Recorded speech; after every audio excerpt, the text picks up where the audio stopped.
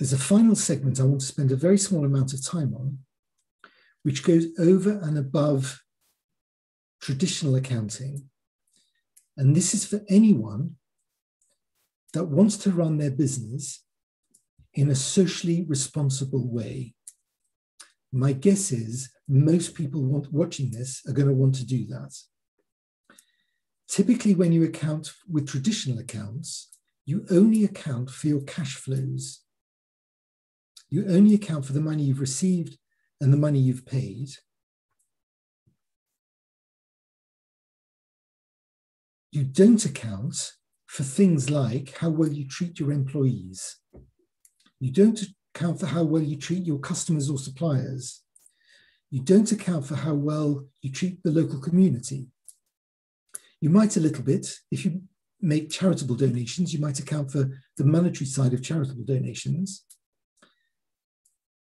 But if you're a key employer and you particularly focus on people who are in poverty, the impact you have on your local community is way greater than just the salary you're paying to them. And of course, with climate change, the monetary accounting very rarely reflects what your impact is on the environment. Social responsibility seeks to provide some simple information in your accounts to allow you to focus on how well you're discharging your social responsibility. And there's two ways that you can do this. There's the simple way, and there's the slightly more complicated way. The simple way is to pick a target that you want to meet, which doesn't reflect monetary changes, monetary flows, but which reflects how you want to contribute to society. It could be you want to recycle all your goods. It could be you want to cut your CO2 emission. It could be you want to limit your sales to items that are recycled from someone else. It could be that you want to make sure that all of your sales can be reused or refashioned so people can use your products longer periods without having to throw it away and buy a new one. Whatever social impact you want to have, identify it and create some type of target. The target might be the amount of electricity you use, which might be in kilowatt hours, or it might be simply the size of your electricity bill. It might be that you measure a percentage of how many goods you recycle. You might weigh everything that comes into the business and weigh everything you recycle and measure how much of that's recycled and how much of that goes to landfill. Whatever the target you have, you set for yourself, each month, when you report your profits, on the same page as you report your profits, underneath that, show your social targets, your social impact targets. Whatever they are, show the target and what your impact is that month. And that alone will focus you on your social impact where money does not play a part. And it will just necessarily draw your attention to actions you may need to take if you're not doing well enough according to your own standards. So that's the simple way of doing it. The slightly more advanced way of doing it, which is a bit subtle, is to measure your contribution to social cohesion. This says, don't look at what you do directly. Look at the influence you have on other people, on the people who work at your place, on your local community. And your impact on social cohesion, because we're social animals, is all based around how you treat other people. And there's lots of different ways you can identify that. But one way that's particularly clever is to identify by reference to the values you display towards other people. Now, values are things like trust, respect, integrity, honesty, joy. It's the values that you model. It's the values that drive your behavior towards other people. And being social animals, the way you behave with other people rubs off on the way they behave with you and with others. So as a business where you have a disproportionate influence on other people, the way you behave influences social cohesion of the society that we live in.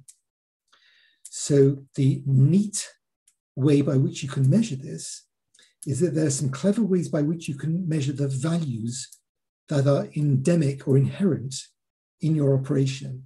These are not the ones you say that you're doing. These are the ones you actually do. And typically, you will identify the ones you aspire to, then create measurements that identify what you actually do.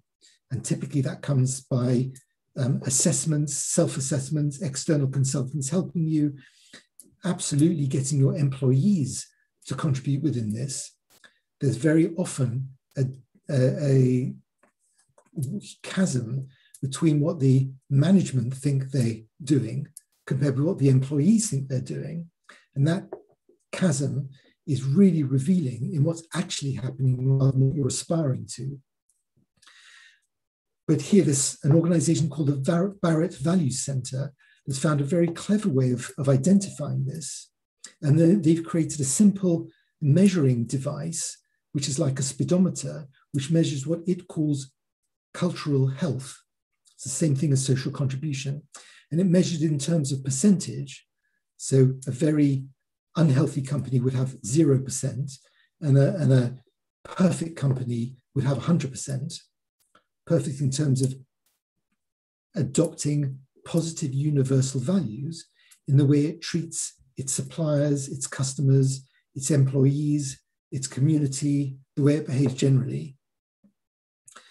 And whatever the total is, they measure that and display that on the accounts. And here you've got an example of accounts that show in 2019, the social contribution have risen from 56% in 2018 to 77% in 2019. This can only have happened if you understand how your cultural health measure is identified and you focus on ways of increasing it. And the interesting aspect of profitability is most businesses have this narrative that your objective is to maximize your profits. And if that means you need to behave dismissively towards other people, towards your employees, your customers, you need to behave viciously with people in terms of the way you compete with them.